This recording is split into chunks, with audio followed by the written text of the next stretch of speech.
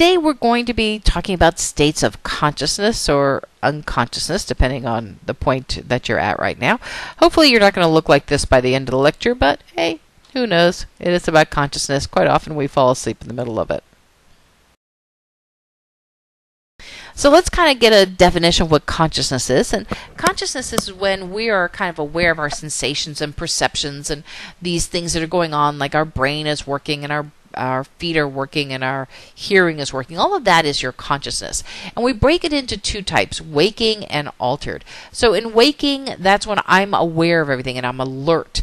I know that I'm listening to something. I know that I'm walking. Altered states of consciousness, ASCs, those tend to be things that happen that make us not completely aware. So good examples of those are things like sleep. It may be daydreaming, because if you think about it, when you're daydreaming, you're not completely aware of everything that's happening around you.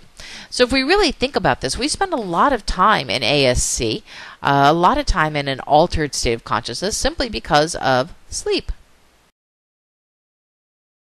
So since sleep is our largest altered state of consciousness, let's talk about that first and what the function of sleep is. And the biggest function for sleep is that it is the time that we restore our body functions. It is the time that we allow our brain chemicals to restore. If we're injured, it's the time that that body gets restored. If you're a kid, it's the time that you sleep. It's the time that you grow. So we need to sleep. Now, sleep deprivation will cause us to react in certain ways. And many of you have been through sleep deprivation. And once we get into 4 or more days of sleep deprivation, we begin to really have problems. So when we start talking about deprived sleep, one of the things we have to talk about is something called microsleeps. And microsleeps are when the body says, look, you're not sleeping, I have to have sleep, and it's going to grab it when it can. So you may have experienced this at school, or you may have experienced this at work, where you're listening to somebody and you just kind of nod down for a second and you're like, oh my gosh, I just fell asleep for a second. Well, that happens because basically your brain is saying you have to sleep and you haven't been sleeping, and so I'm going to grab the sleep whenever I can. Well, that's fine if you're sitting at a desk. It's not fine if you're behind a wheel of a car. And microsleeps are something that's happening more and more to people because they're getting less and less sleep. The problem is that, and don't hold me to this because I can't remember where I saw the statistics, but that DUI, people dying from DUIs and people dying because of someone falling asleep behind the wheel of the car are almost equal now in the United States. And so we have a lot of people getting into cars while they're sleepy, while they're tired, and because sleep doesn't require a lot of activity, we know we can kind of almost do it in our sleep, we find the brain is falling asleep. In many states now, if it can be proven that you knew you were sleepy before you got behind that wheel of the car, they can go ahead and prosecute you for manslaughter because you knew you were in an altered state, you knew you were in an impaired state, but yet you chose to get behind the wheel of the car anyway. The other sleep deprivation is sleep deprivation psychosis. Now, this sometimes happens and sometimes doesn't happen, but basically what we're talking about now is somebody who's going for a long period of time, and we're talking about days now on end without sleep. And we've seen this a couple of times on radio shows where people have stayed up all night to do marathons, or contestants have to put their hand on a car, and whoever takes their hand off last, wins the car. But what will happen is that because they've gone without sleep for days on end, they begin to hallucinate and they begin to see things that are not there. They get very confused about what they're doing. Now, the odd thing is that it doesn't happen all the time. It may happen to you, it may not happen to you. The person who holds the Guinness World Book of Records for the most hours of staying awake, in this case it was days of staying awake, did not suffer sleep deprivation psychosis, and yet other people have absolutely suffered it. So it's sort of a hit or miss there. Not quite certain why some do and some don't. I'm often asked about how much sleep do we need. Now, I got this from the National Institute of Health. It's not in your book, but it's usually information people are interested in. And this kind of really shows you how much sleep we need. And you'll notice basically up to your teen years, you're going to need a lot of sleep. Even teens need 8.5 to 10 hours of sleep. So why do our preschoolers and our school-age kids need so much sleep? Look at that. You're 12 years old. You still need 10 to 11 hours of sleep. Well, it's a very simple reason. Our bodies are still growing. And remember, it's during sleep when growth occurs. So letting your middle schoolers stay up till 11 or 12 o'clock at night is not doing them any good. They need that sleep in order for their brains and their bodies to fully grow. Now, once we hit 18 or, whatever our full body cycle is. Some people may hit it by the time they're 17, some may take till 21. But once we hit an adult body, we've got the adult brain, we've got the adult body, we can reduce down to 7.5 to 9 hours of sleep, depending on the individual. Until then, people need to sleep. So don't let your 10-year-olds stay up. Don't let your 12-year-olds stay up. They need to go to bed if you want their brains and their bodies to grow properly. Now, how do we know people are sleeping? Well, we use EEGs and we look at brain waves. And this is just kind of a nice little diagram here so you can see what some of the different brain waves would look like. So beta wave is usually what we're in right now. Hopefully you're in a beta wave. You're very active. You're alert. Hopefully you're awake. And if you are, then if I was to give to an EKG, this is what we'd see. Now, what's interesting is that alpha waves, which are basically when we're relaxed, don't look very relaxed, do they? But they are. Think about them as being very slow up, very slow down. Where this is very jiggity, boop, boop, boop, boop, boop, boop, boop, really fast. So this is kind of like running, and this is a slow little walk up and down. So in alpha, we're relaxed. We can get to this state, alpha waves, through meditation. Some drugs can get us into alpha waves. Now, delta waves are basically our deep sleep. And if we're in pure delta waves, we may even be in a dreamless sleep. But in delta, we will see some dreaming occurring, and we will see some sleep occur. Now, theta waves are sort of in between alpha and delta. And you've been in theta waves when you've been sitting on the couch maybe, and you're really relaxed and you're not quite asleep, but you're not quite awake either. You're just kind of drifty. There's a good chance right then you were in theta waves. So I ask you to go over and turn to the figure 5.5 in your textbook. It's really a good figure. It does is it shows you the 4 stages of sleeps that we have, and it kind of shows you the pattern of time when we go down and when we come up. We'll address this a lot more in class. I'm going to kind of go through it quickly here. One of the big things about stage 1 sleep we have to remember is that the first time we go through, we have something called the hypnic jerk that occurs. And basically these are muscle twitches. And you know this twitch if you've ever woken up and you felt like you were about to fall. You were just about to fall asleep, and then you wake up, I'm falling. You basically had a big hypnic jerk. Your whole body twitched, and your body had to try to interpret what that twitch was, and to it was falling.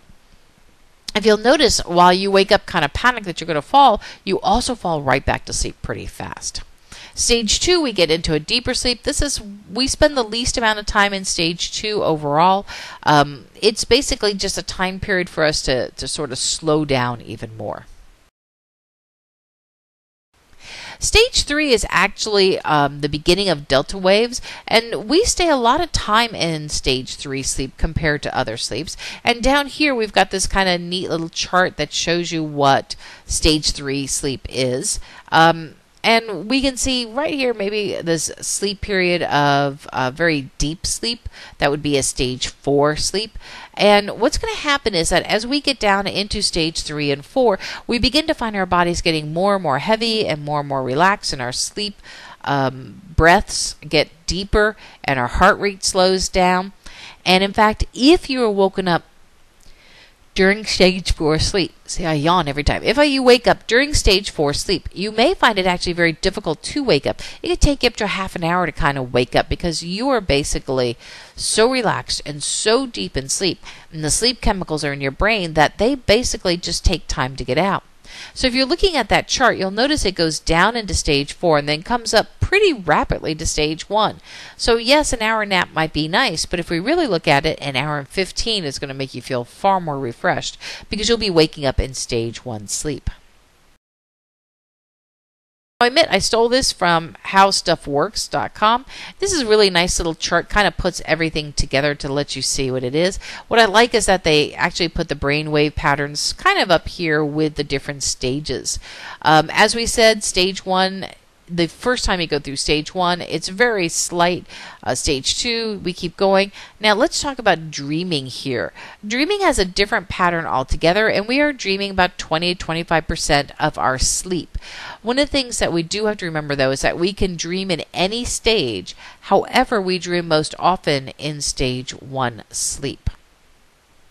Also during dreaming, during this, we have something called rapid eye movement, or REM. It's more than the name of a musical group. It's actually a period of time during sleep. During REM sleep is when we're going to have our most vivid sleeping.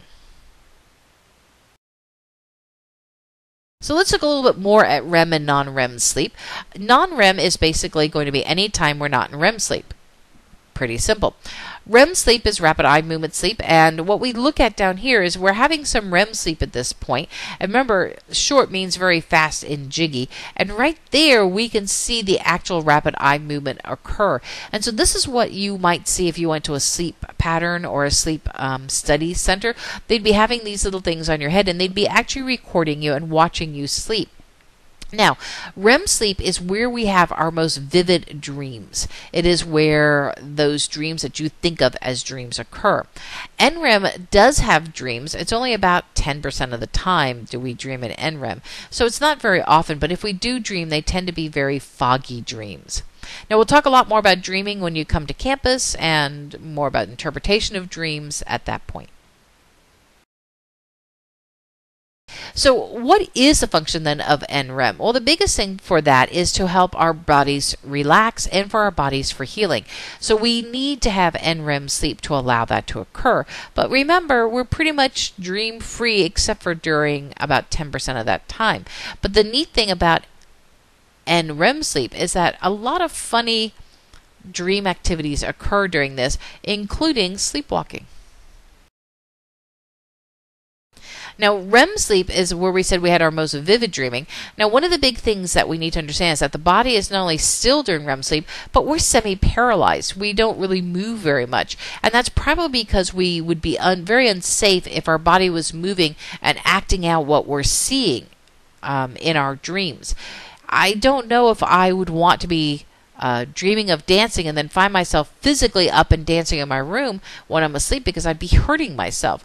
So we tend to find that REM sleep we're semi-paralyzed, and you've seen this. Maybe you've seen a dog dreaming of running and you saw just the paws move, not the whole legs, just the paws.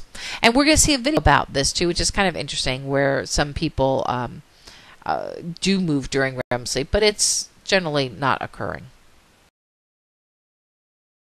So we talk about sleep disturbances, or when we don't sleep well. I have a couple of questions that people usually ask me about, and the first one is about insomnia. And one of the big things about insomnia is that people actually don't understand what it is. It is the difficulty of getting to sleep, but it is also nighttime awakening. So if one of those people who goes to sleep, but you get up, not because you have to pee, but you get up at 1 o'clock in the morning, and then you kind of go back to sleep, and you wake up again at 3 o'clock in the morning. You go back to sleep, and you wake up again at 6 o'clock in the morning. You're getting up too early, and you're not able to sleep all the way through the night. That is also insomnia. Now, most insomnia is temporary. It goes away. It's due to stress or excitement, or maybe even a medication that you're taking. And the best way to sort of get over insomnia is to not fight it. If you're laying in bed and you're not sleeping, get up, get out of the bed, go do something else, go sit and watch TV or something. But the more that you lay in bed, the more you're training your body that you don't sleep in bed, that you just there to lay. So most people who are experts in this field would tell you get up and get out of bed. The other thing with insomnia, especially here in the state of Florida, is that our body does go down in temperature when we go to sleep. And if I'm someplace that is very hot, I may find that my body temperature can't drop down, and thus I can't go to sleep. So if you have one of those programmable thermostats, you might want to try programming it so that your house cools off for just an hour or two while you're going to sleep, and then let it kind of go back up, because once you're asleep, quite often you can stay asleep. This is also what happens during hurricane times, why people can sometimes get so grumpy. It's because if the electricity goes off, we don't have any way to cool our houses, and it can be very hot and humid, and boy, it can just be really hard for us to sleep. The other one that we kind of talk about is sleepwalking. And now sleepwalking can only occur in NREM, because remember, in REM sleep, we're semi-paralyzed, so we can't be walking. So it's going to occur in NREM, which is generally in stages 3 and 4. We do other things in our sleep, including sleep talk. We also can have sleep sex. And yes, sleep eating does occur. By the way, sleep eating tends to happen mostly with teenage boys. They tend to just get really hungry, and even though they are asleep, they'll wander downstairs and grab themselves something to eat. Had a young lady, or maybe not so young, had a mother who talked about her teenage boy and sleep eating, and one of his favorite combinations was mayonnaise and peanut butter. Ugh. But yeah, when you're sleep eating, you don't seem to really care about what you're eating. You just eat. Another lady who talked about her son eating when he was asleep, that they would find this food put away in the cabinet afterwards. That's true. Unfortunately, the cabinet was often in the bathroom. So it looked like he had picked up something to eat, decided to go to the bathroom on the way back, stuck it in the cabinet because, after all, the food goes back in the cabinet. And she said you would find it in the strangest places.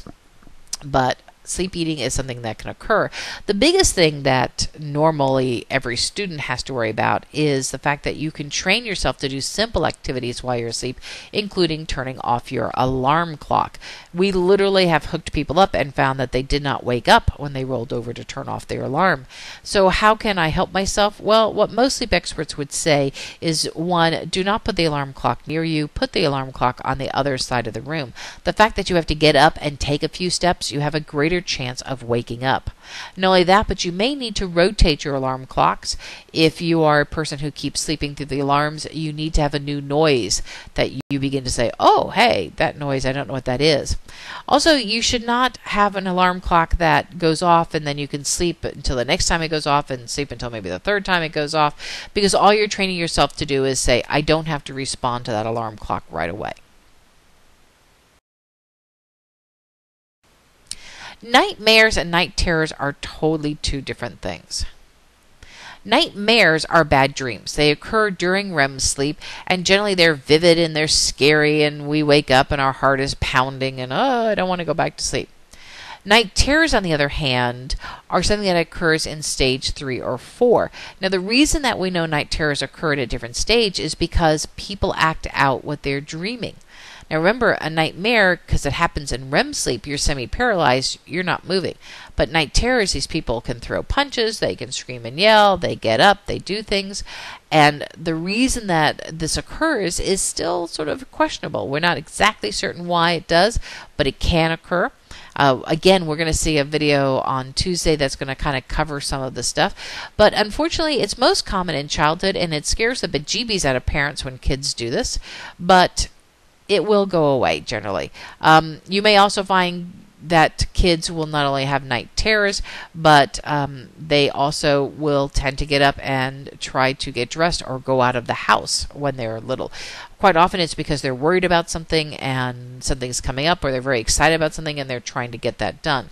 So if you have a kid who tends to be doing this, either night walking or having night terrors, you should of course report this to your doctor, but you also want to make sure maybe your locks on your doors and things are higher than their heads.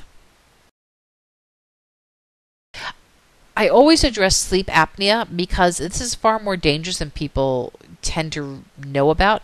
We are having more and more people in the United States die of sleep apnea than we've ever had before. And the primary reason is because we are a heavier and heavier population of people. Unfortunately, here at Kaiser University several years back, we actually had a student die of sleep apnea here on campus. They didn't die on campus. They were a student here on campus. They died in their bed. The big thing with sleep apnea for weight gain is because of the amount of weight that we have around our throat. People are getting very heavy around their throat, and so that weight is pushing down when they go to sleep, and their airways are not staying open. How do you know you have sleep apnea? Well, if your friend tells you that you tend to snore a great deal, that may be snoring, but if you're snoring and gasping for breath, then you probably have sleep apnea because you stopped breathing, so you wake up to gasp. You may not fully wake up, so you may not even realize that you have sleep apnea. One of the biggest things that you can do to determine this is, of course, tell your doctor and go through a sleep test. But you also might want to tell your doctor if you find that you've gotten a full night's sleep. I mean, you know you went to sleep and you got 9 hours of sleep, and yet you're still exhausted in the morning. You still find yourself falling asleep all day long. And the reason that you may be falling asleep is that you never really got good sleep, because with sleep apnea, you keep waking up. So you never get this sort of continuous sleep. So that can be another sign of sleep apnea. There are some surgeries that they can be done. They'll tell you to lose some weight. But one of the biggest things right now is this air pressure mask that they'll put on you. And when you sleep with this air pressure mask, what it does is it helps keep the airways open, and you're able to sleep and breathe. It's a good thing to breathe. SIDS is an unfortunate aspect that we have to talk about. SIDS is sudden infant death syndrome. Now, up until recently, we really looked at SIDS as being primarily caused by babies who were suffocating themselves. And that's because people would put their kids on their stomach to sleep. Kids like to curl up sort of in that ball. They put them face down. Unfortunately, the kids were dying of carbon monoxide poisoning, or they were actually suffocating because they couldn't get oxygen, because the way that the baby's face is made, we have a very flat nose when we're a baby, and so we would begin to basically put ourselves into a pillow or into a mattress, and boom, we weren't getting any air. Once we started putting babies on their back, we found that SIDS deaths really dramatically shot down. And I don't mean just like a little bit, I mean dramatically shot down. I still hear people who say, well, I'm so afraid they're going to throw up and they're going to die from the throw up. No, they don't. They put their heads to the side, they push it out of their mouth, but they don't tend to die from that. However, there still are SIDS deaths. We investigate every SIDS death that does occur.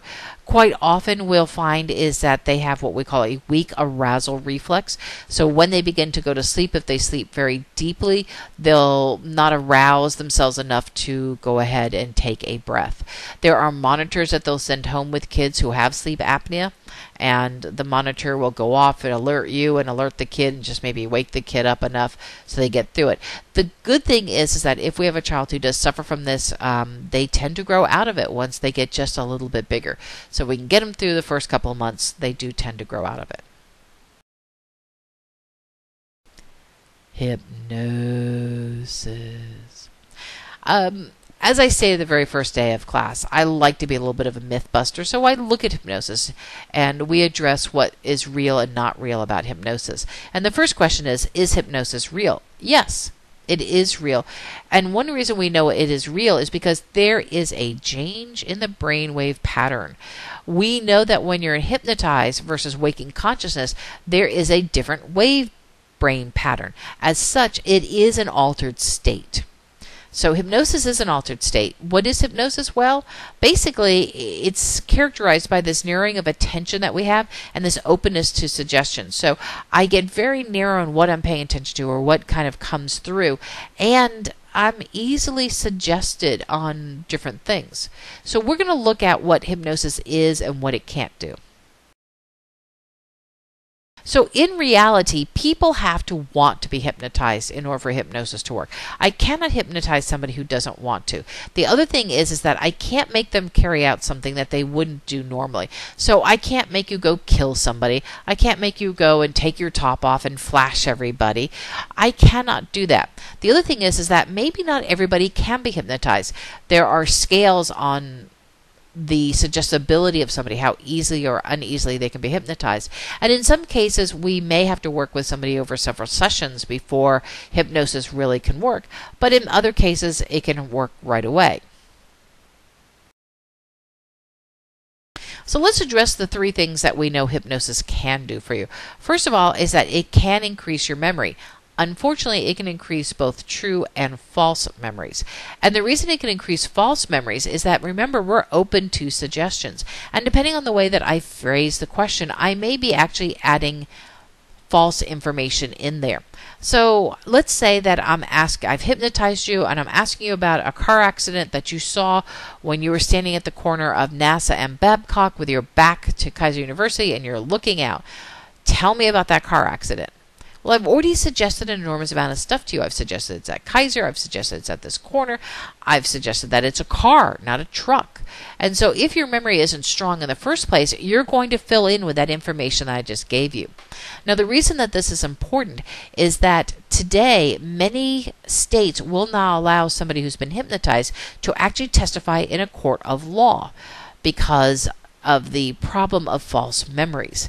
So if you're going to be going to court and somebody wants to hypnotize you to help you get a better sense of memory from this, just say no. You can always do it afterwards. Now, it is true that hypnosis can bring back memories. It can help people remember things, but maybe not dramatically like we see on the TV shows. The two big things that hypnosis really can do is produce a change in senses and reduce pain. Now, the change in senses is kind of interesting because what happens is when I'm first taught the smell of a rose, I store that in my brain. And then if I ask you to think about a rose and think about the smell of that rose, you actually are accessing that part of the brain where the storage is and bringing it forward. When I present you a rose, you may be actually accessing again the storage where you have that sensation and bringing it forward. So if I give you a rotten fish and I say this smells like a rose, you're accessing the storage where the pretty rose smell is, and you're bringing that forward. We can also change your perception a little bit about hot and cold and pressure and things like this. What is really nice is that you can put that along with pain reduction. And this can really help people who can't use anesthesia to, or can't have anesthesia because they're allergic to it during surgeries. So we have people who will go through entire surgeries, maybe not open heart surgery, but things like C-sections and other things, through the use of both hypnosis and acupuncture. The two of those work together very well to reduce pain. We'll talk a little bit more about those in class, but basically we have these pain gates which regulate information going to the brain, and we basically block the pain gate. So what hypnosis can't do? Well, the first thing is it cannot make you superhuman strong. It's only going to make you as strong as you normally are. Generally, the reason that we stop something when we talk about strength is because it hurts. With hypnosis, since I can reduce your pain, it may feel like you can lift more because you're not feeling pain. But the truth is that we hear all the time about a mom who picks up a car to take a kid out from underneath it, or a firefighter who holds up a wall so people can get out. We can still do those things, and adrenaline is basically going to be the thing that helps us achieve those superhuman strength goals. So we don't need hypnosis to do it. It's not going to make us any stronger than if we don't have it. Produce true age regression? Well, of course not. It can't. Nothing can age regress you. Why? Because you don't have the brain of a 3-year-old anymore. Your brain is that of a far more sophisticated adult. A 3-year-old brain is small, it's smooth, it's not wrinkly. So how can I get you to be a 3-year-old again when your brain isn't going to be 3 years old again? What hypnosis may do is allow you to sort of get in touch with that inner child and allow you to feel more free to act like a 3-year-old. But you can also listen to people who are pretending to be 3, and they have this vocabulary of maybe a 20-year-old. Maybe they don't quite have the vocabulary of the 30-year-old, but they're sure talking a lot more sophisticated than a normal 3-year-old would talk. And we've already said that it cannot make you do something that you would not want to do. It cannot force you to do something that is against your morals. For me, my favorite are the stage hypnotists. I love stage hypnotists. They supposedly hypnotize people and they get them to do all these things. First of all, they very rarely hypnotize somebody, and the stage hypnotists that I've talked to have said the key here is to be able to pick the right people. Almost everybody, when I talk about stage hypnotists, kind of know what's going to go on in the show. They're probably going to cluck like a chicken, or they're going to do something else that's kind of odd, you might want to say. One reason then that hypnosis will only take volunteers is that if you're volunteering to do this, you already know what's going to go on. So you know what's going to go on, and since most of you have never been hypnotized, you're not really certain if you were or you weren't hypnotized. And so the stage hypnotist is going to lead you through a series of small exercises, and those who do not cooperate the exercises, they basically get thrown off. They get dismissed. You aren't really hypnotized, or this isn't going to work, and so they kind of take you out. The thing is that once you've been on stage for a while, and we're talking about 15, 20 minutes, one of the things that's very hard is for you to suddenly sit up and say, hey, I'm not hypnotized and I'm not doing this anymore. For most of us, there's a fear factor that jumps in at that point, and so we wouldn't do that in the first place. And if I'm a good stage hypnotist, I'm going to try to see if I can figure out the people who are going to be like that anyway, and I'm going to toss them out. Watch most stage hypnotists and you can find that they control the audience members that they pick. That's the key. Now the chapter ends with drugs. We are just going to cover a couple of basic things about drugs. First of all, you should understand that there are 3 basic categories of drugs. Psychoactive drugs, those are the ones that are going to work on our perception of things. So things like LSD, marijuana, those tend to be more your psychiatric drugs. They tend to alter our attention. Stimulants tend to increase our body activity, and depressants tend to decrease our body activities. So we talk about things like caffeine as being a stimulant. Depressant, actually alcohol is a depressant. You'll see this chart in your book. They show you here the group of stimulants, and they show you down here a group of depressants. The sad thing is that no matter which way you go, we die. Either we pop or we forget to breathe. These are kind of interesting for you to see. You can see cocaine, a large dose, is a very strong stimulant. Barbiturates is a strong depressant.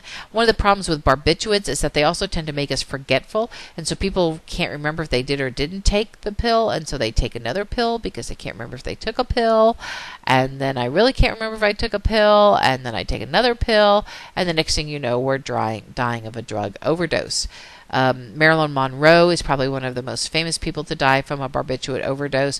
River Phoenix, who was an actor, died of a barbiturate overdose. There have been several other people who have died of barbiturate overdoses. We don't offer barbiturates too much anymore. Physical dependency versus psychological dependency on drugs. A physical dependency means that we actually have a body dependency, and that without the drug, we are going to suffer negatively. And so what's happened with a withdrawal symptom is that our body at this point has become reliant on the drug, and without that drug, we find discomfort. And the only way to get rid of that discomfort is to take the drug again.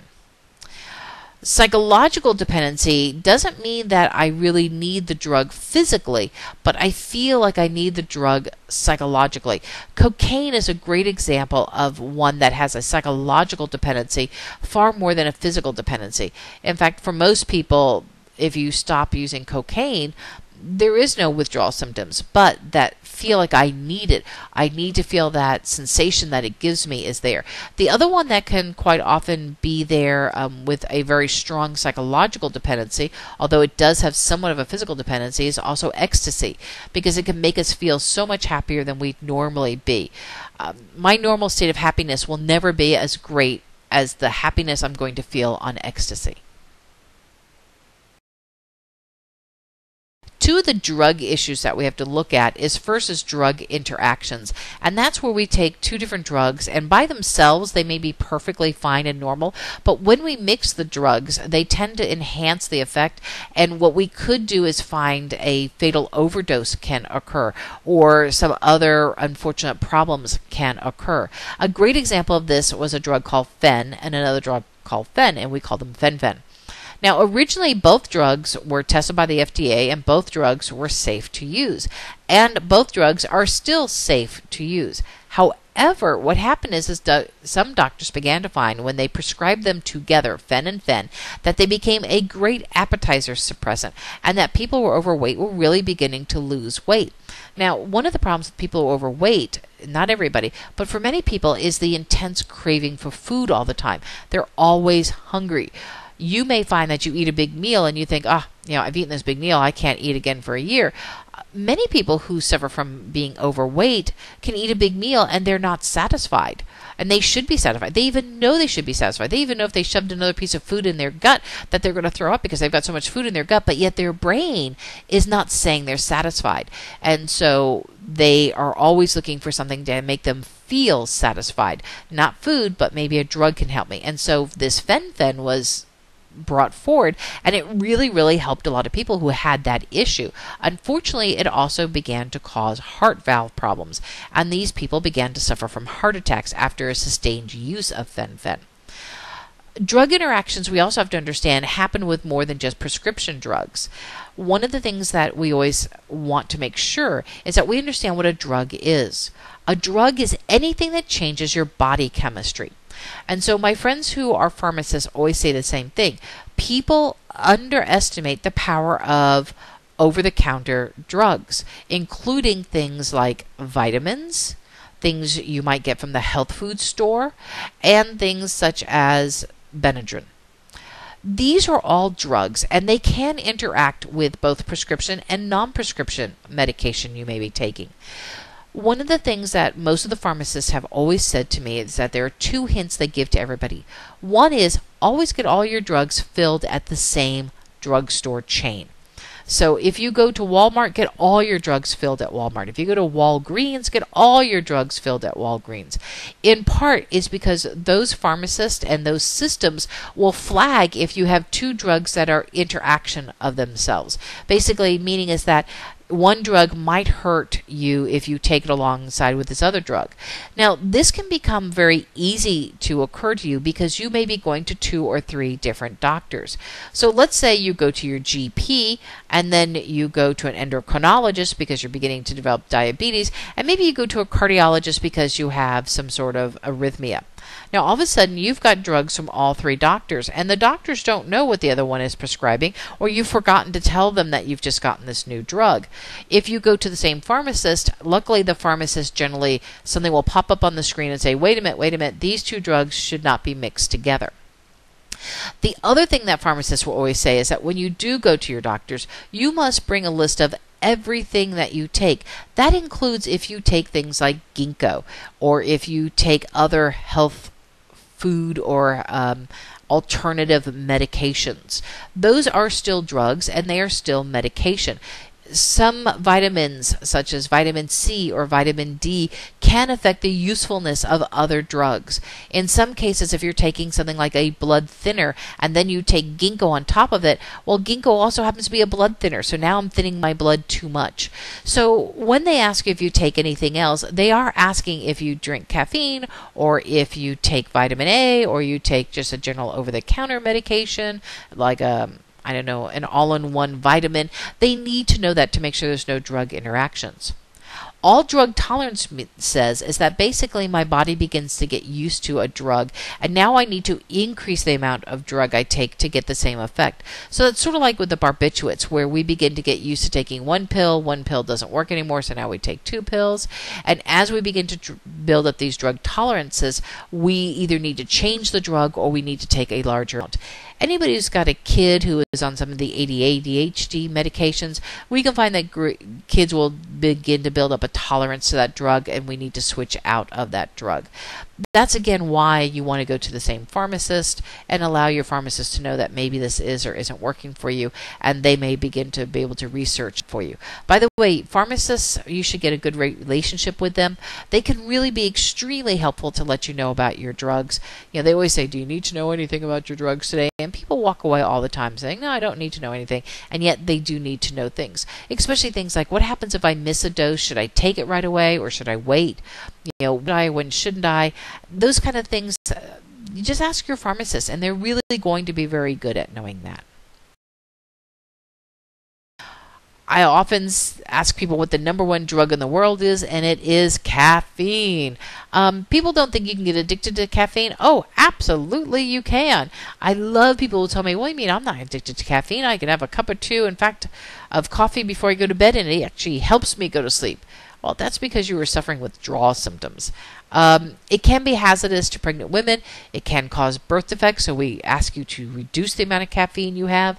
Also, you have to remember that if you are somebody who has any kind of a heart issue or can't use stimulants, caffeine is a stimulant. Our biggest problem is that we don't know where caffeine is in most cases. You cannot assume a food is caffeine-free unless it says it is caffeine-free. We have hot sauces that have caffeine in it. We have cereals that have caffeine in it. Anything that's got chocolate in it has got caffeine in it. So always check with your doctor, and you might even have to call the actual food manufacturers to find out if that food that you're eating does or does not include caffeine. Because it is labeled as a drug and not a food product, it quite often is not listed in the list of ingredients.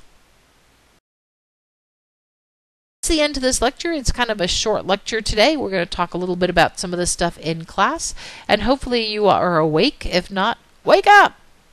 I think I'll be Garfield and go find a pillow. Bye-bye.